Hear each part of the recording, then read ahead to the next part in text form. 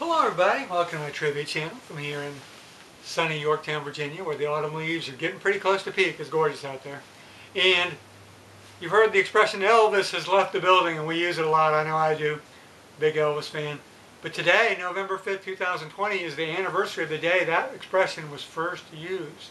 Okay, that was the year it was first used. And what year was it used though? Okay, was it A, 1969?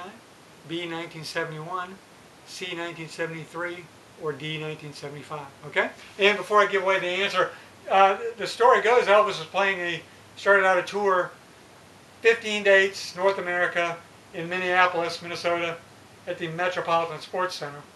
And the announcer was Al Dvorin, capital D-V-O-R-I-N, and I'm not sure, it could be Al Vorin, the D might be silent, so I'm not sure about that pronunciation, but he, of course, at the end, the fans were all going crazy. Elvis was bigger than ever in the 70s. And so he said they wanted more encores. I don't know if he did even one encore, but they wanted an encore. And he said, Elvis has left the building.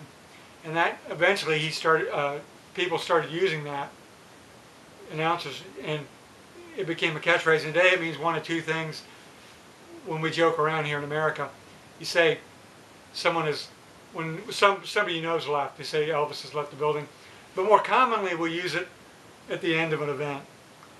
I don't know, you had a Halloween party and it was ending and it was cleanup and Elvis has left the building. You know, it's over. So I think we probably use it more for that than when some person actually leaves. But anyway,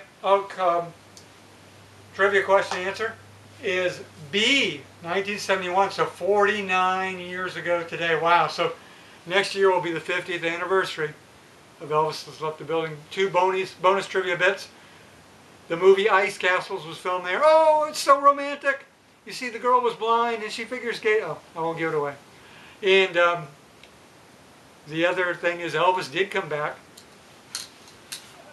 Just under 5 years later, in October of 1976, he came back to the Metropolitan in Minneapolis, played again to another sold-out show.